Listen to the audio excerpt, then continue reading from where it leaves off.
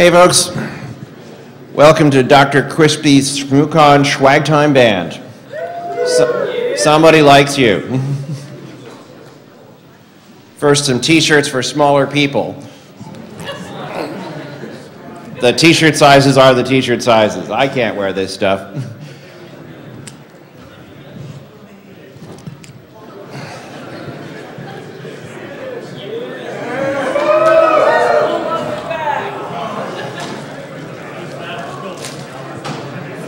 That's a moose oven mitt.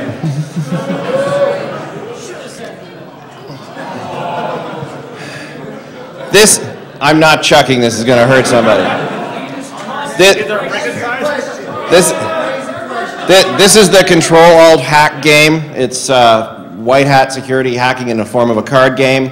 What member of the Shmoo group helped develop this? You! No. What? Number 3. New question.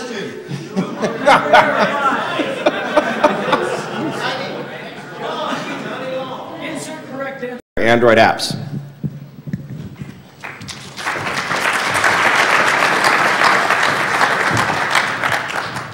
Hey guys, all right, my name is Rahman, and today I'm going to talk about war stories. What kind of war stories? So there's, we're going to talk about some of the interesting things that have been happening in the world of Android application security over the past couple of years, some of the interesting vulnerabilities that were found, and we're going to talk about what those vulnerabilities were, how to avoid them, how to fix those issues, right? Most of those things are going to be pretty simple, but they're notorious. They're simple to fix, but unfortunately they're still there. So we're going to talk about this, and also at the end of the talk, I'm going to demo an app that I've written, which is kind of like a HackMe style application. It's an Android application that hopefully you guys will have fun taking apart.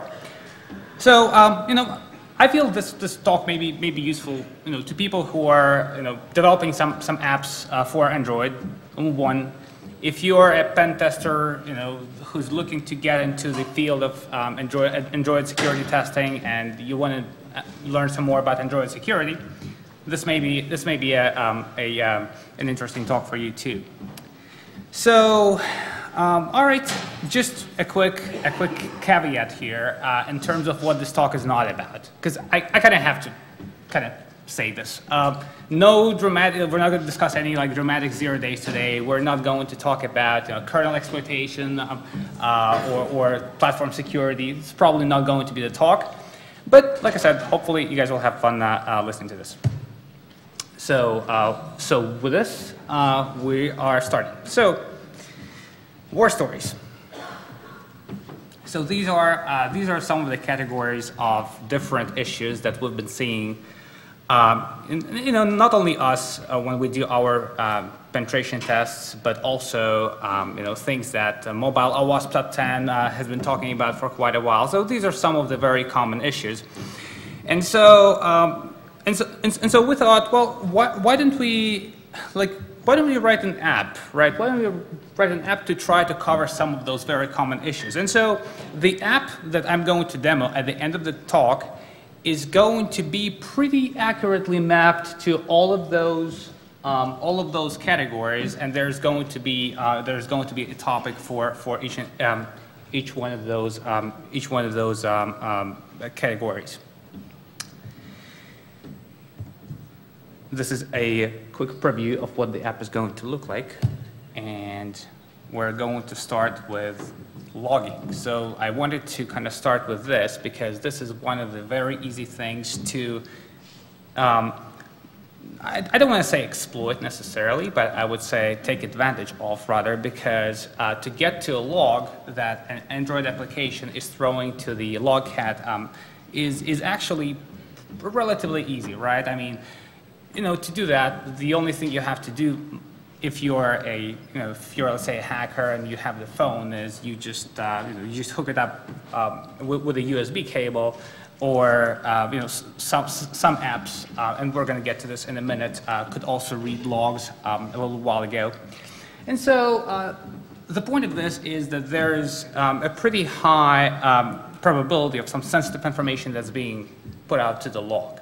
So if you think that stuff like usernames, passwords, IDs, authentication tokens, stuff like that doesn't get logged, well, it does. And so here's a couple examples.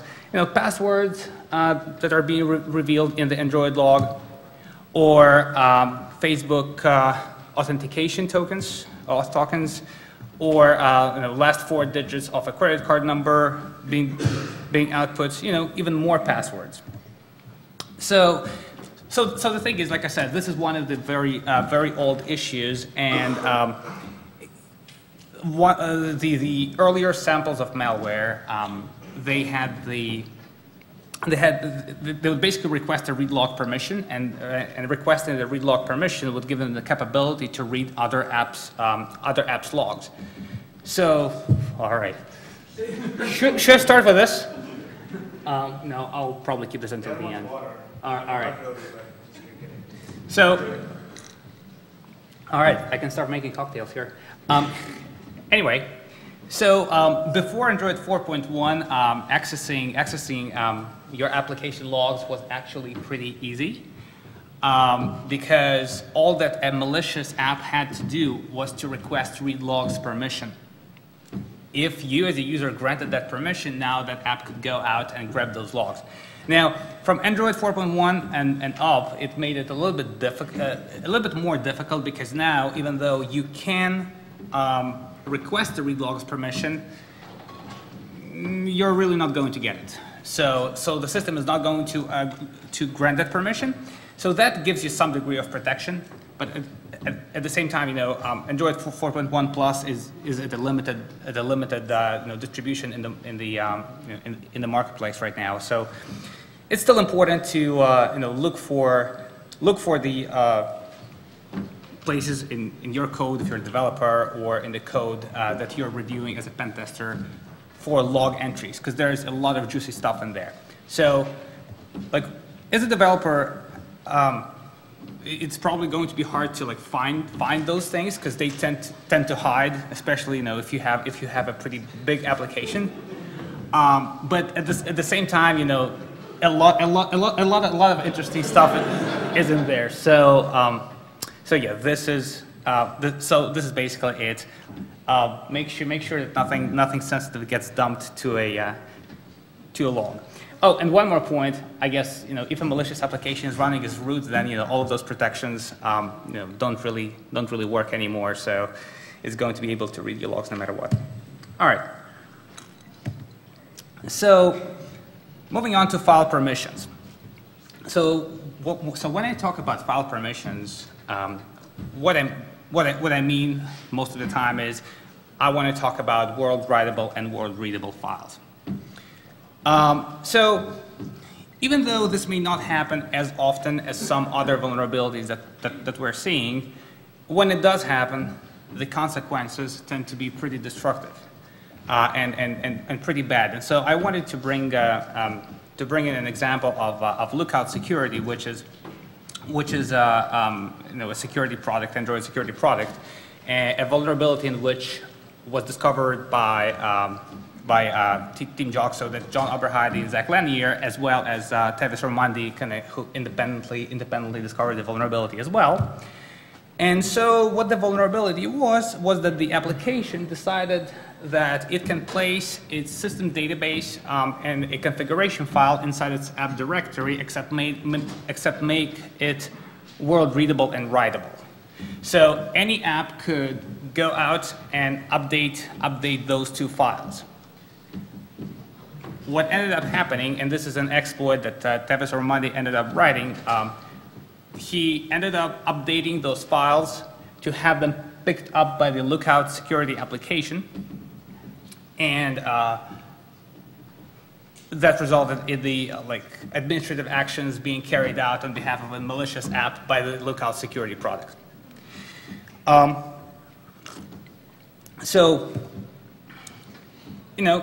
Android tries pretty hard, well, not Android, like the whole development environment tries pretty hard to prevent you from setting like relaxed permissions on application files, right?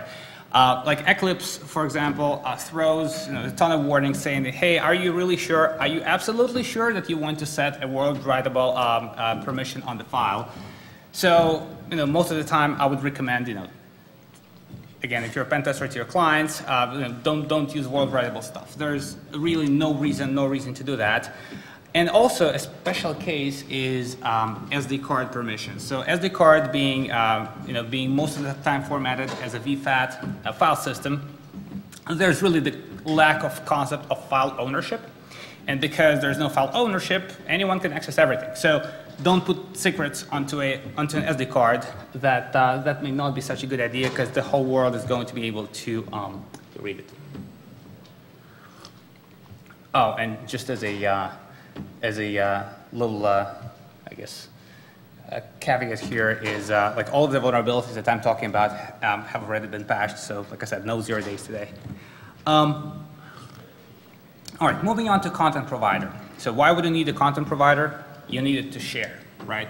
But when you share, most of the time you want to share only with select people, select apps, select entities, right? And basically what a content provider is on Android, it's like a structured storage mechanism that for all intents and purposes acts as a database, right? And so, so you can use this to share data with the outside world, with the app. So one example is, let's say you have an email program that reads, you can read emails in the program, and you can also open up attachments. Like let's say there's an image, and if you want to view an image with a if you want to view an image with a gallery viewer, then gallery viewer may choose to access the email client's content provider to get the data.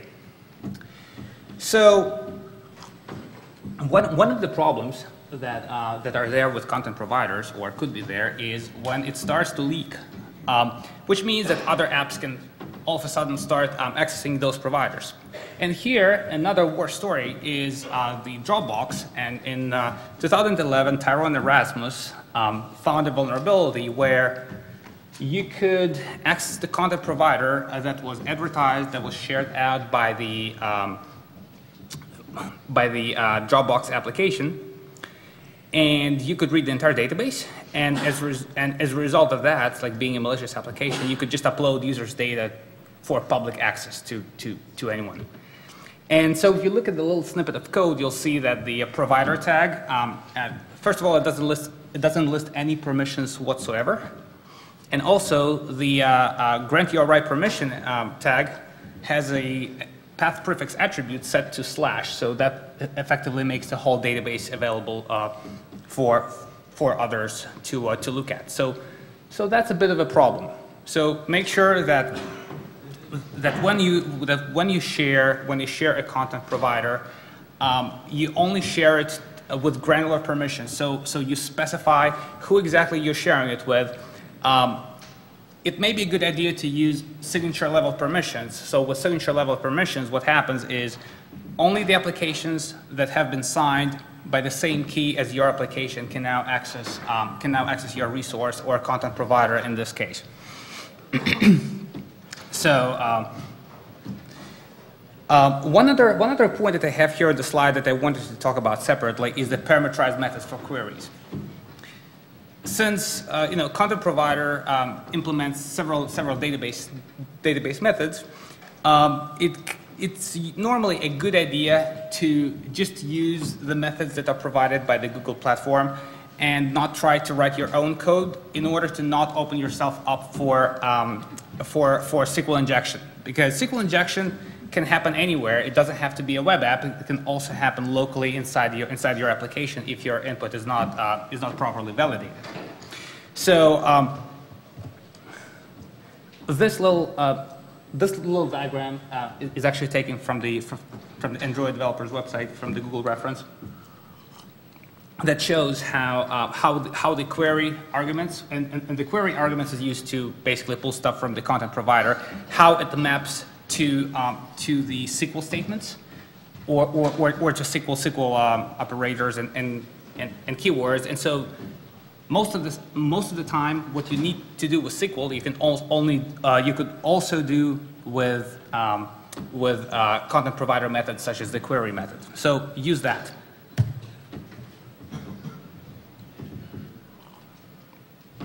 All right. So URIs. The URI is effectively a scheme that lets you, invoke an application to handle a certain type of resource, right? So if you have an HTTP : / that's a URI scheme that may trigger a browser. If you have a myapp : / blah blah blah, that may trigger the myapp application. So you would normally declare the URI scheme in the manifest under the data tag. And the example that I wanted to talk about here, a pretty destructive one, or destructive in a funny way, I guess, is an example that Colin Mulliner presented, I believe it was NinjaCon in 2011. And so this was a case where it was an NFC token, an NFC tag that was presented to a phone, and then the Android system would parse out the URI out of the data encoded in the tag, and then the URI that was extracted was passed over to the Foursquare app because it was registered as the handler for that URI. And well, guess what happened? So the the Foursquare application just goes ahead and makes an authenticated call to the server, completely trusting the data that came from the tag. So why is this a problem? Well, so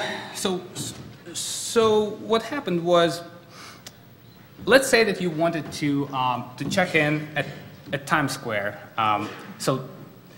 And by the way, like all the screenshots here, came from Colin's presentation, so I'm crediting him for this. So let's say that you want to check in at Times Square.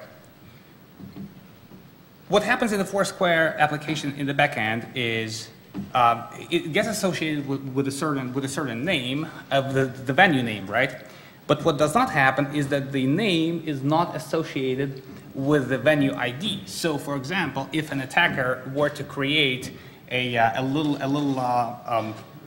fake NFC transponder or fake NFC tag, I'm sorry, that would have a venue name that was Times Square, which is where you think you are, but the venue ID that was different, you end up checking in someplace else in Chippendales. So, well, I guess everyone sees like potential issues with that, especially if you do this during work hours. So some other potential scenarios that could happen here is effectively what's cross-site request forgery, right? If the application just blindly passes data that's been received from the tag, it gets it over to the server. Well, if you have some more sensitive functionality, such as add a follower or add a friend, things like that, you end up making all of those requests in the context of an authenticated session, and as a result, you may end up like adding a follower that you didn't really want to follow. So like all sorts of stalking issues come up here. So. The moral of the story is, this is a really old thing, and I'm sure you guys have heard this multiple times already. But this is another example why you shouldn't trust anything that comes from outside your application, even if it's like an NFC interface that you may think it may be more secure for whatever reason. Truth of the matter is, it may not be. Oh. So another interesting vulnerability here is what happens when we take a URI handler and we somehow combine this with a web view. So this may not make sense right now, but hopefully it will in a few minutes. So what's a web view? Essentially, it's like a simple class, a simple mechanism to view web-based content in your application. Even though it's pretty simple, it actually supports some pretty interesting functionality. It supports a bit more than just static pages. For example, JavaScript. Other client-side stuff as well, but JavaScript is an example that I want to talk about today. So a JavaScript interface, you can add the capability for your web view to interact with your application. So even though by default JavaScript is disabled, you can deliberately enable it. And well, there could be potentially issues with that as well. And you really have to ask yourself a question. Do you need that? Do you need JavaScript? What happens if the JavaScript that I'm putting in my web view has an interface in my application that it can access?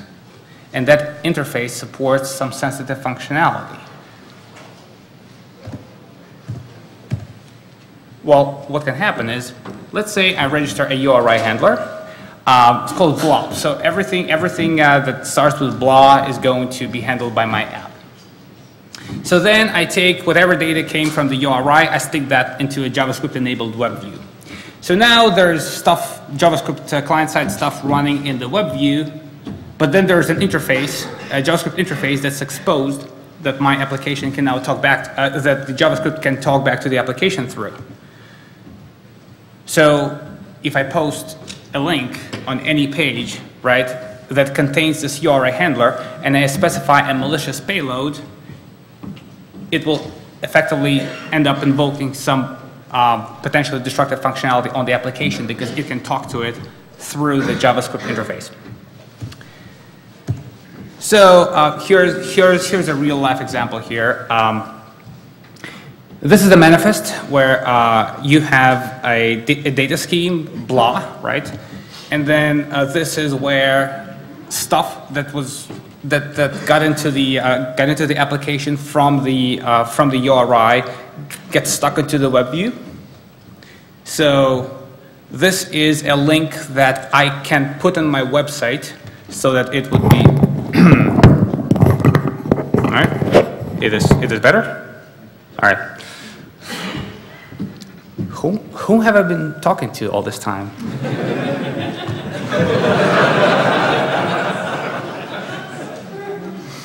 All right.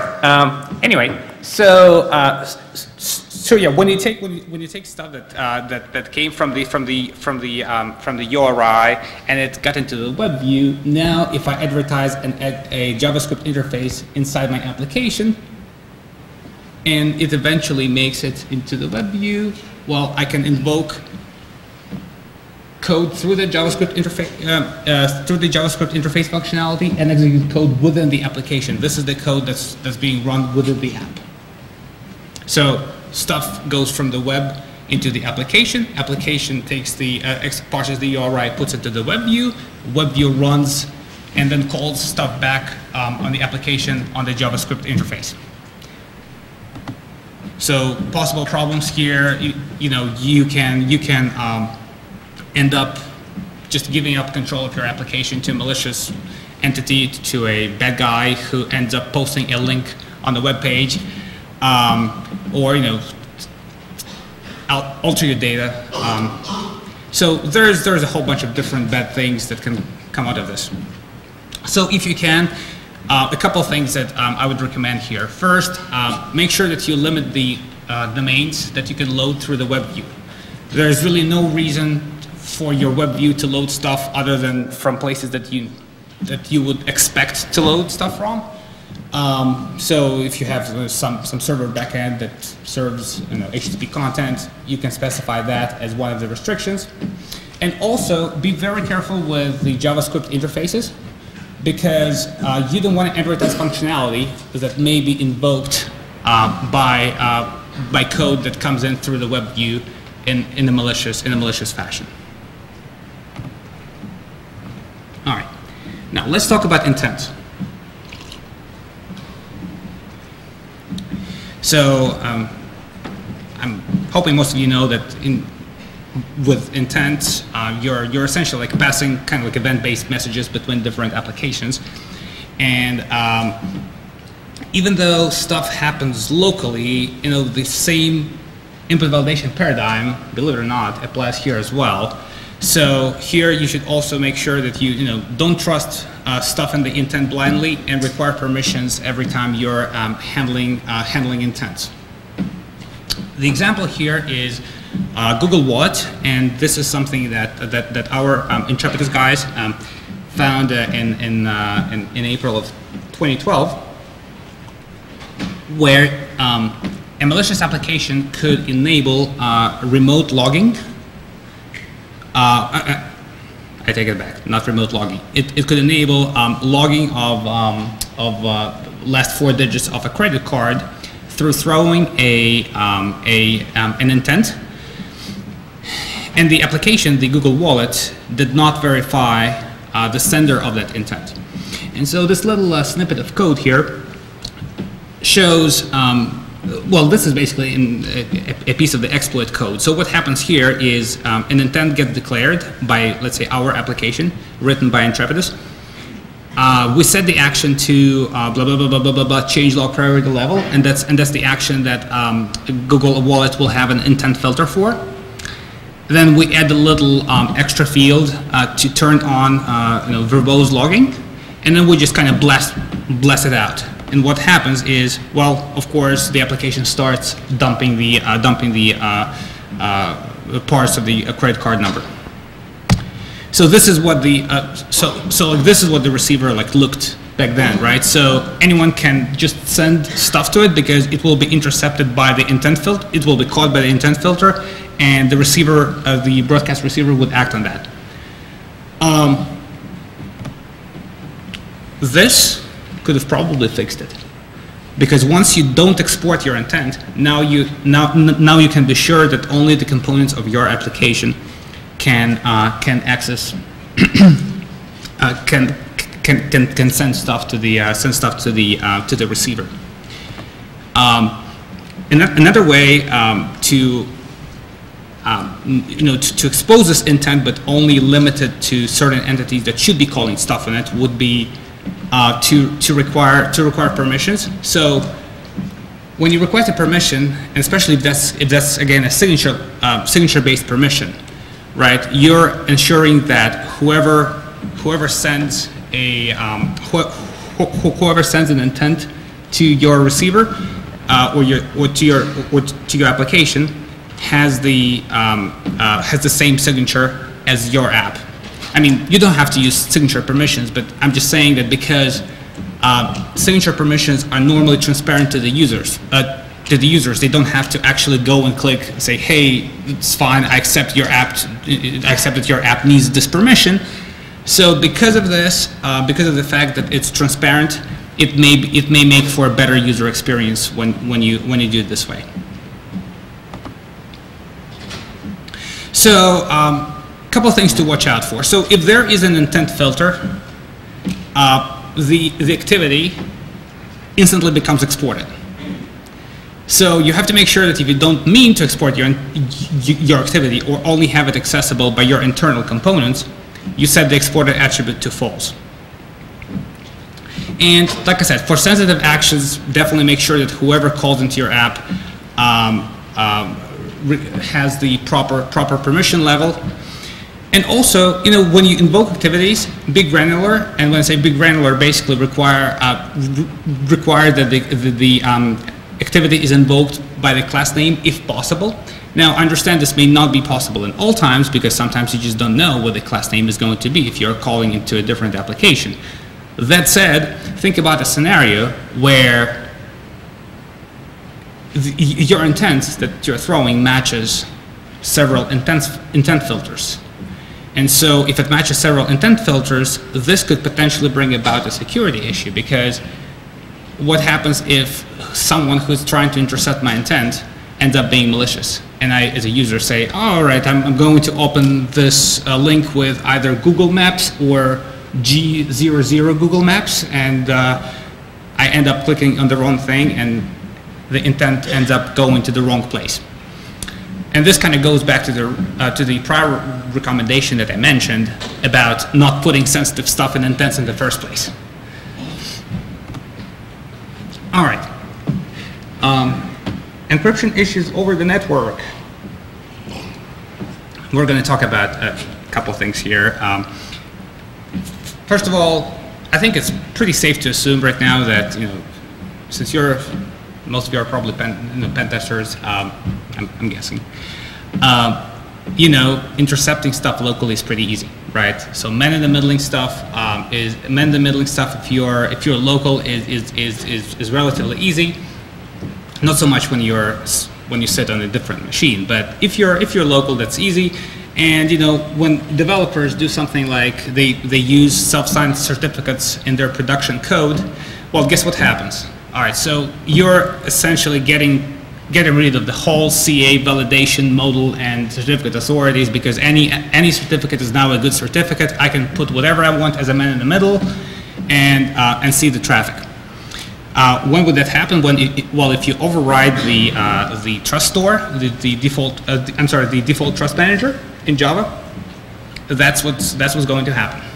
By the way, it's difficult. Overriding that manager is difficult, but we've seen it done. The thing is, like I said, like with some other items, Eclipse makes it difficult. Java complains a lot about this. So don't override default trust manager. So how does SSL validation work on Android? So most of the time, the SSL validation would be done by the Android system. So it would look in the trusted certificate authority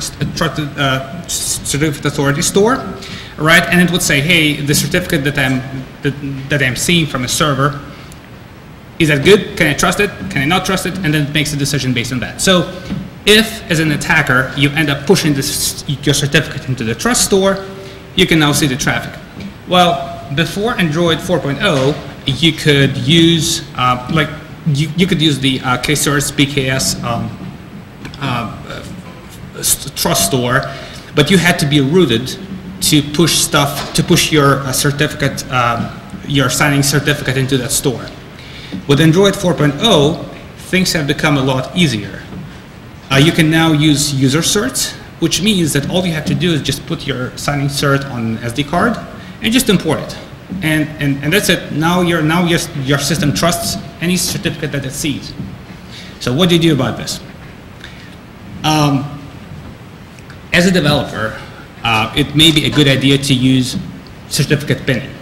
With certificate pinning, what you would essentially do, you would pin the public key of your server to the domain name, to your domain name. So every time that your application tries to reach out to a server, it would know the exact certificate that it should be seeing. Another way to do certificate pinning is, instead of pushing the exact certificate hash, the hash of the public key into the code, you can also have the signing certificate of the certificate authority that only you can sign your certs with. And that way, you can check if the server cert that you're connecting to, if its cert has been signed by the known CA. Now you know that in your code you're pinning it to a certain CA, and now that you know that it can be trusted. So in a way, you're kind of removing the normal CA validation out of the, you're removing it from the picture completely. So is pinning a good idea? Definitely. Is that a silver bullet? Probably not. There are ways to bypass those. Like ISAC Partners, Android SSL bypass tool has been written specifically to bypass pinning on Android applications. But the thing is, it's not an app that's like, very, very easy to kind of break out and use. It definitely makes the hacker's job of breaking the application a lot harder. So I would say that it's still a good idea to add another degree of complexity to hacker's job. And by the way, if you guys are interested in reading more about certificate pinning, I would suggest reading the Moxie Marlinspike's blog. He's got a great entry on pinning, so I would definitely recommend doing that. All right, now we've talked about encryption that was done locally. Let's talk about encryption. Encryption over the network. Let's talk about encryption or encryption.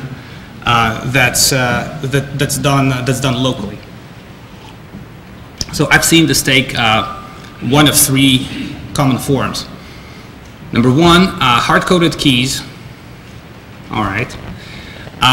Weak encryption algorithm. People still use weak ciphers and all that stuff, or maybe some stronger encryption algorithm, but those where their strengths are completely defeated by the fact that they're used improperly, and security decisions are made locally and can be completely bypassed. So one example that I have is an app that has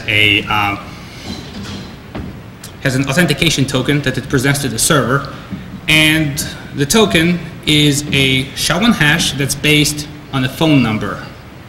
Let's think about this. SHA-1 hash based on the phone number. SHA-1 hash, all right, reasonably secure, that's fine, but it's something that we control locally. So once we know that the phone number is what's used to generate the SHA-1 hash, the question is, well, can we maybe SHA-1 hash other phone numbers and all of a sudden become different users of the application? So this is actually exactly what happened. I mean, it was a pretty massive fail. So.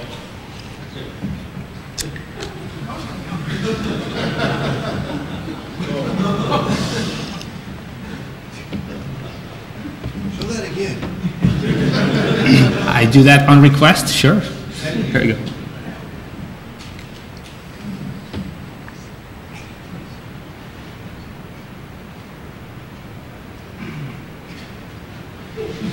This guy may not know a lot about encryption, though. All right. All right. So, to kind of recap the whole encryption thing here, a few suggestions. So, don't abuse SSL. If there's a trust manager, use it as intended. Don't try to get around it, even in the development code. Augment your stuff by pinning certificates. You can use other stuff. You can use, mutual authentication is also a good idea to use, so that you're now presenting client cert to the server, so that the server would know who's connecting to it. Also check the local signature of an application to make sure that your application hasn't been messed with. Maybe a little extra bit of work, but still worth it. And in terms of protecting your application from maybe remote man-in-the-middling, it would be, you can't really force traffic out of a specific interface on Android, as far as I know, but you can certainly prefer one interface over another. And so what I would do is, in my code, I would assume that everything goes over Wi-Fi that can be controlled by an attacker, and prefer to send traffic out of the cell network. All right, so here is some technical suggestions. Remove debugging code, secure your app's resources, meaning make sure that your file permissions are set properly. You can use certificate pinning. Definitely use obfuscators. Make sure that you use ProGuard. It's free. Android lets you use that for everything that you write. It also strips unused code, which is a good idea anyway. But most of the time, try to really look at the big picture, and recommend to others to look at the big picture. So try to think like a hacker, and what it means is, look at your application from a very high-level perspective.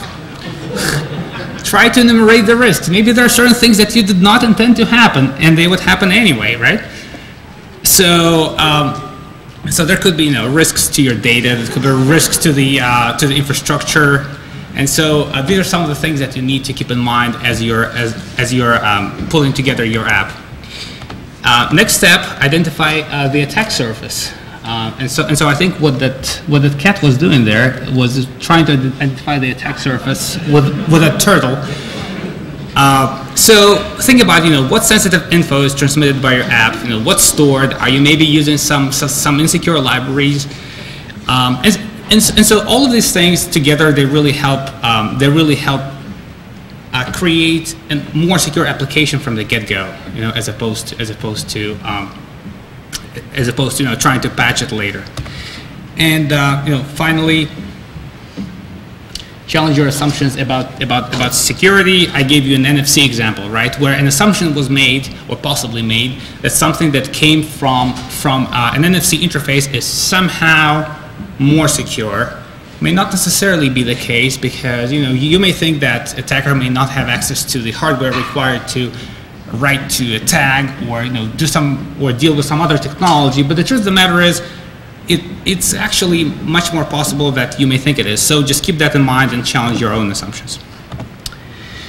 Yeah, all right, and finally, it's important to understand how Android reversing works. So there is a lot of conversations about how secure or insecure Android platform is. The truth is that the oversight on what apps get pushed into the market may not be as rigorous as with some other platforms, and I'm going to let you guess which platforms I'm talking about. So you can pull apps from a phone, you can recompile them, you can patch them, you can recompile them pretty easily. There's a ton of tools available. You can change the code because the apps are written in Java. So there's a lot of things that you can do with an app. So the most important thing is you really should know how the app could be broken. And with this, I'm going to move to the IG Learner app demo. So this is going to be a demo of the IG Learner app, and it's like a CTF style app. CTF is the, for those who don't know, capture the flag type application. It's a bit easier than a regular CTF, but it's like a lesson-based, like a level-based type of thing where you have a whole bunch of challenges, and you're supposed to solve those challenges. The QR code here links to the market. I'm telling you, it's totally legit to go ahead and download that. Take my word for it. I really like watching people's reactions, to take my word for it. Okay, and we also have the code up on GitHub for this. There's a walkthrough. It's currently being finalized, so please check back on intrepidusgroup.com's inside blog. And also, I definitely wanted to mention two more things. Shouts out to Jack Menino, who kind of inspired, whose GoDroid project kind of inspired me to write this. Definitely check out that project. It's awesome. Highly recommend it. And the entire mobile OWASP top 10. There are quite a few differences between this and GoDroid, and you'll see them. But I would say that definitely check out Jack Menino's OWASP top 10 project and the GoDroid application. All right, and by the way, you don't really need anything besides the APK to run this. So, all right, demo. All right, so I'm going to move this over. All right, so what happens here is this is the listing of lessons. So we have lesson for every topic there. You can see the instructions if you want to read the instructions. And then you can all right, close the instructions. In hindsight, I probably should have made the video go a little bit faster. Apologies. So you can try to type in some garbage in there. And so, by the way, like right now, I'm burning one of the lessons. This is like the most trivial lesson of the application. It's really simple, really easy. But I just wanted to kind of make sure that you get the flavor of what this is. So this dumped a whole bunch of debugging output to the Logcat console. And there's a secret code that's lurking in there somewhere, and I'm going to show you how this works. All right, so that's the code right there.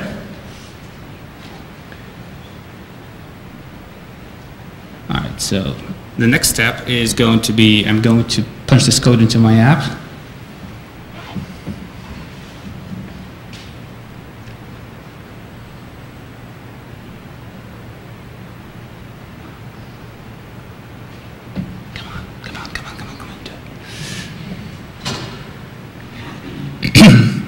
A spoiler, I'm going to punch in the correct code here.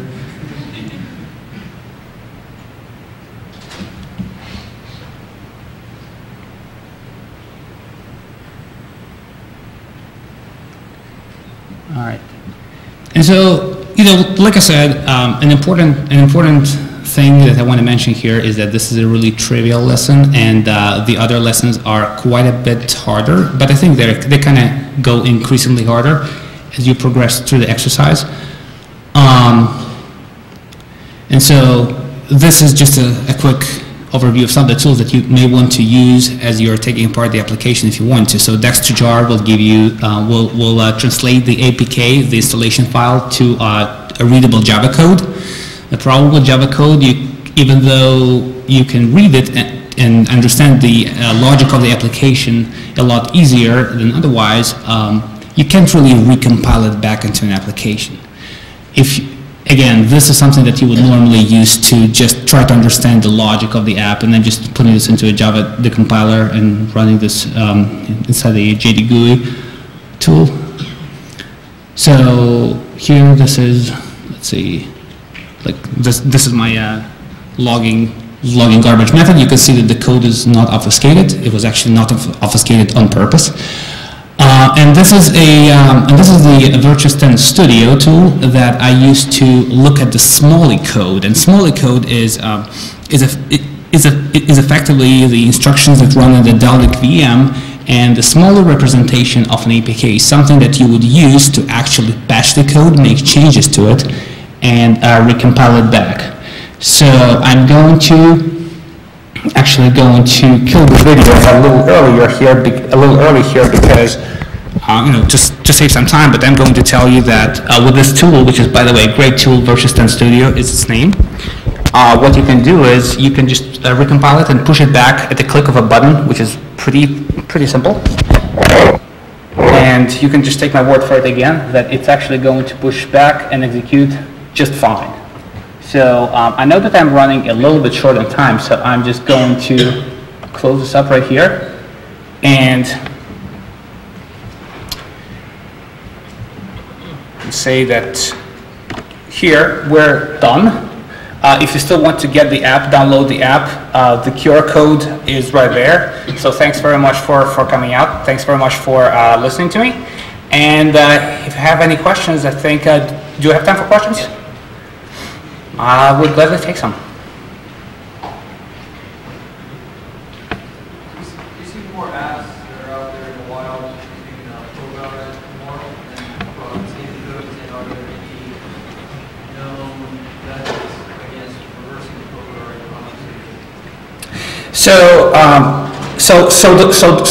So the question was whether there were any methods for reversing ProGuard obfuscation, and if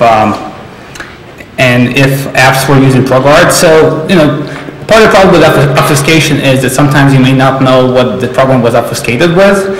ProGuard, I would say, like knowing the transition between the source code and the like knowing about the source code. A lot of people do use ProGuard, but yeah, that's sometimes a little bit difficult to figure out what it was obfuscated with. And then in terms of anti-obfuscation, you can have some indirect methods of trying to figure out how things were obfuscated. But these are really, like I said, the key word here is indirect method, right? You can deduce by, let's say, following the class hierarchy to say, hey, like this seems to inherit from this class and this seems to inherit from this class. This is what's probably happening. But there's no tool that I'm aware of that would just take an obfuscated APK and turn that into a non-obfuscated code. If that answers the question. Cool. Anything else? Anyone else?